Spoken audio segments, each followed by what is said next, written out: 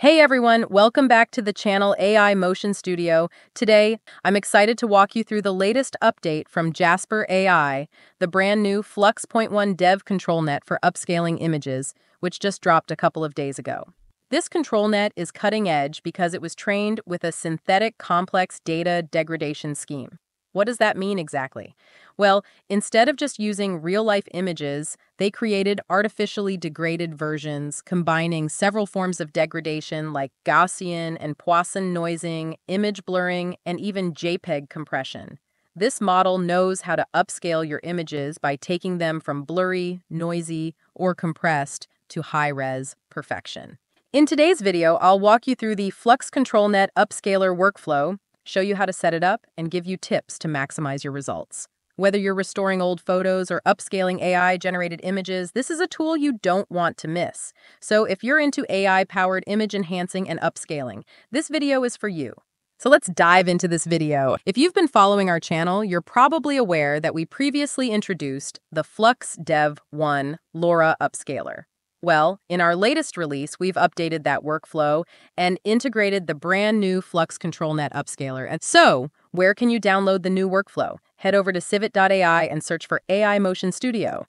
There, you'll discover the Flux.1 Dev Controlnet Upscaler Workflow Update. This workflow also features the Flux NF4, Flux Lora and Florence2. So grab version 1.5 for the new ControlNet version, which also includes the Lora version 1.0. Now let's dive into the workflow. First, let's take a look at the notes, where you'll find all the links to download the necessary models. If you haven't already downloaded the ControlNet model, don't worry. Just follow the links provided. For the Lora model, make sure to save it in the Loras folder under Models. The ControlNet model goes into the ControlNet folder, and the Upscaler model should be placed in the Upscale Models folder. Lastly, your base model, Flux NF4, will be saved in the Checkpoints folder. So make sure everything is in the right place before we jump into the workflow. Now let's dive into some image upscaling. We'll start by uploading a low-quality, blurry image and see how well we can enhance it. First, let's zoom into the image to check out the original quality. It's not great, especially around the eyes, which are really low resolution. Now we upload the image and click Q Prompt. This might take a little time, so just be patient. I'll speed up the process for you.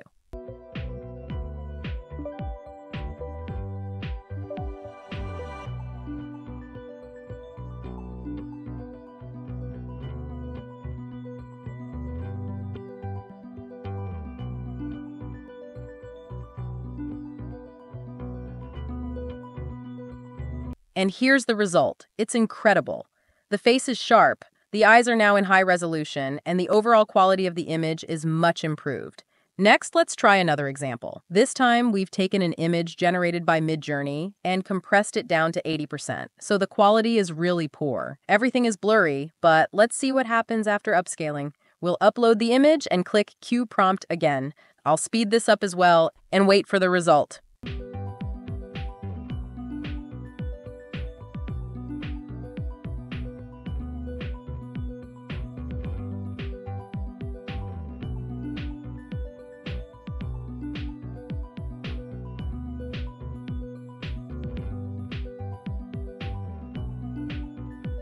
And there you go. The upscaling turned out fantastic. You'd never guess the image was 80% compressed. Everything looks sharp, the eyes is really realistic, the fabric of her clothes, and even the hat has detailed textures. It's a super impressive upscaled result. All right, moving on. If you prefer keeping grain in your image for a more natural, non-professional camera look, you can enable the Pro Post Film Grain node. I've bypassed it here so we can fully appreciate the quality of the upscaling. If you're not a fan of grain, you can bypass the node as well. Now, if you're working with a low-end GPU with low RAM and encounter an out-of-memory error, we recommend bypassing the Apply ControlNet and Load ControlNet model nodes. This will allow you to use just the Lora for upscaling, which still delivers excellent results. Lastly, if you're facing issues with the workflow or some nodes aren't working, no worries.